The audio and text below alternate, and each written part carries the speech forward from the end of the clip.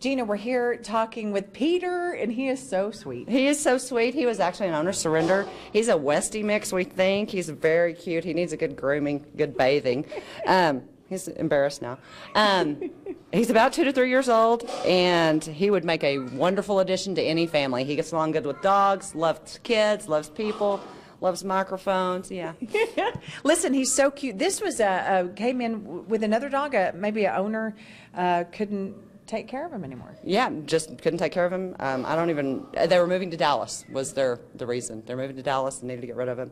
So here he is, and he's looking for a new home. Well, we wanted folks to know that on Saturday, Valentine's Day, there is a sweet little deal that y'all have. Yes, come find the love of your life. Oh, we haven't in the past had, our foster program has only been for sick or injured animals and nursing mothers, but we've expanded it quite a bit. We have a new assistant director named Robin, and she's got lots of dogs and cats in foster. So this weekend we're bringing well, not all of them, we're bringing select foster dogs to the shelter for you to adopt, and they're $14 a piece.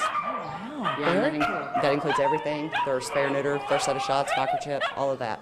So yeah, come find the love of your life. Well, we don't want you to forget also on the 20th of February, they're going to draw a name for a big Bissell vacuum carpet cleaning. Pet vacuum. Pet vacuum. Yes, it's a pet vacuum. And the tickets are a great price. Tickets are $1. Yeah, $1 for a chance to win.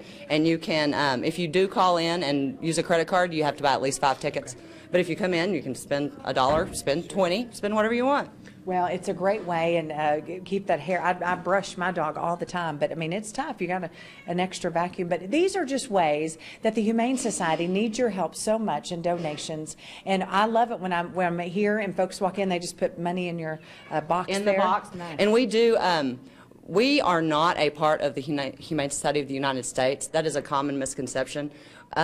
Local humane societies are not a part of that. It's considered a parent organization, but we're not affiliated with them at all. So all of your donations stay in the Panhandle and to help the animals here. So nice. You heard it here, Gina. Thank you so much. Look on your screen. Come see us. The Amarillo Panhandle Humane Society needing your help. Little Peter, come on, Peter. He needs your help.